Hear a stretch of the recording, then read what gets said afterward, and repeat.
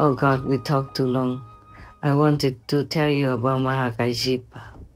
Okay, Mahākāśyapa, he's supposed to be still in that chicken foot mountain, and many people went there for pilgrimage and buying souvenir stuff from there. They believe the souvenir have blessings from the great Mahākāśyapa. But he himself, the real monk, is staying in that mountain. Nobody can see him, of course. He's hidden inside a cave within the mountain. But he himself has just a manifestation body.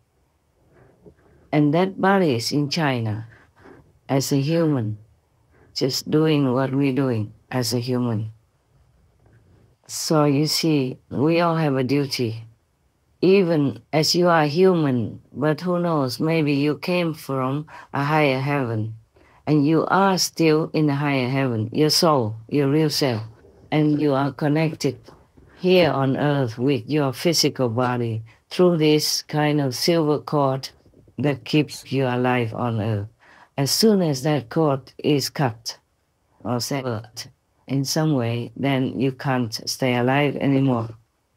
And if you happen to, for example, go without breathing for some reason, like in an accident or something, then the cord is still there to keep you alive.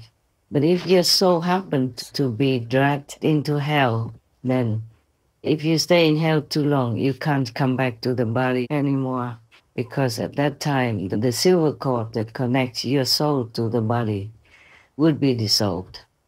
Your body that goes to hell is an astral body. You will feel as much pain as in the physical body, even more so, because if you have a physical body, you are shielded from all kinds of hellish feelings. Even if you are still on earth, walking around or laying in bed, half dead, and your astral body is already in hell and has all kinds of punishments, you would not feel much in the body. That is the thing. But when your body is gone, you will feel it, of course. When you're in hell with the astral body, you feel everything so intensified, so magnified, because you have no physical body to shield you. Many people who are already in hell, their souls are attached to that astral body. We have many bodies, and astral is one of our bodies. We have also the causal body and a Brahman body from the third level, and an astral body, yes. Anything that's done to the astral body, the human body doesn't feel much, but sometimes if it's too strong, it could cause some sickness or some weird feeling, headache or some nightmare, stuff like that, and it feels as painful as if you are in hell. But mostly if you're still alive because it's your destiny karma like that, then even if you're already punished in hell, you do not feel pain in the physical body. So Mahākāśyapa has a manifested physical body on earth, just like a human. Just like I told you before, the king of karma lives near Australia. I don't want to tell you. I don't want you to go there, run around looking for him.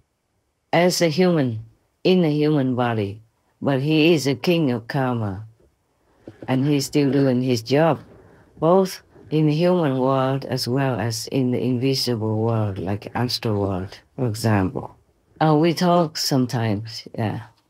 Now, Mahākāśyapa was a great being, a great saint. As a monk, he lived totally opposite to his life before in the mundane world. He was the son of a very rich family, so he had everything he wanted and lived in luxury. But since young, he always wanted to be a renunciate, to practice spiritually. He didn't want to stay in the house, continue his business, or enjoy the luxury. Just like the Buddha, he was a prince, but he renounced everything just to look for enlightenment, to attain Buddhahood. Mahākāśyapa was even married to a beautiful woman, the most beautiful woman that anyone could see at that time in that province, or maybe in the whole country. Excuse me. I want to tell you why I cough, but I wonder if I should. Let me ask.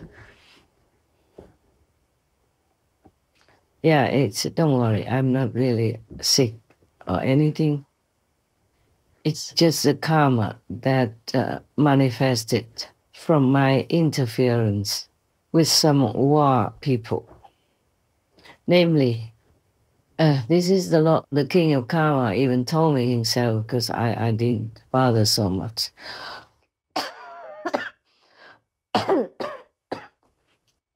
Sometimes the information just came to me voluntarily, naturally, without me searching for it. Or maybe sometimes I think about the question in my mind, and then some king of a different department would tell me, would, give me a message. There are many kings of different fields, different missions. They all came to me one day, because I was called King of Kings of Kings of Kings, yes.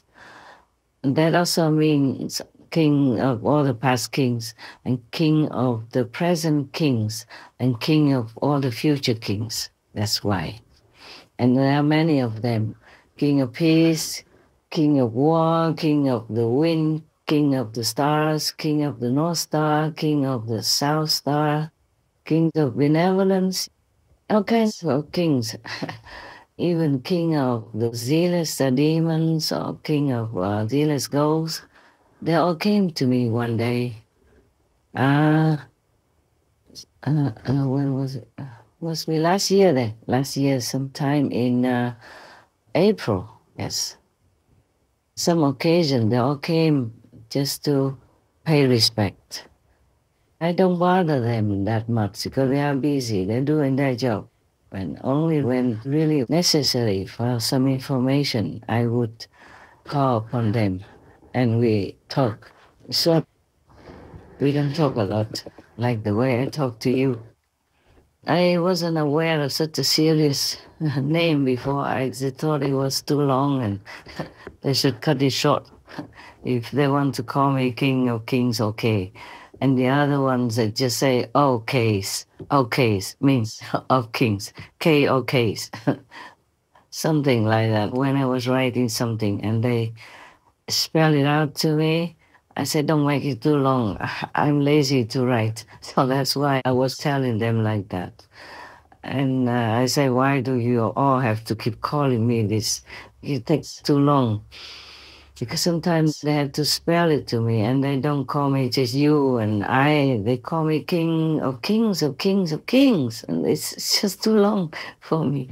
So one day they all came and say, this is why we call you King of Kings of Kings of Kings, because you are our king. And in the future, when other kings come, you will also be their king. And in the past, you were also king of all the kings. So now you know also all these questions in your mind, why I have this and that title. I didn't ask for it. The first time, I also didn't know it was me who talked to me. So I asked, who is it? And I told you already, I said, this is the ultimate master. I said, oh, very honored to know you. So the voice said, it's you yourself. There was an accompanying being next to the King of Kings who would tell me this and that and others. Introduced my title to me, which I never thought of. Too busy, and what for? Even if I'm King of Kings, what good does it do me anyway, yeah? I renounce everything already. It's just that I have to still keep remembering some, because that helps me to draw out much more power so that I can use it to help this world as much as I can. That's the reason why I still need the title, some of them, okay? And I never thought I would tell you that I'm Maitreya Buddha or the king of Dharma wheel turning, because I never thought about all these things. I'm too busy working every day. Just like if you're graduated or if you're a doctor, you can't keep thinking, oh, I'm a doctor, how wonderful, how great. No, you're just taking care of your patients. That's all. It's only the patients that keep reminding you that you're a doctor. People who you are dealing with remind you that you're a doctor because they call you doctor this, doctor that. Yes, they even call your wife Madam Doctor, even if she doesn't have any doctor degree, because she is the wife of a doctor. Yeah. In German, they call a doctor's wife also Mrs. Doctor. Yeah. Frau Doctor. So it's nice. See, if you're a woman uh, and you want to be called doctor, just marry one. Very convenient. You don't have to study many years and work so hard for your doctor degree.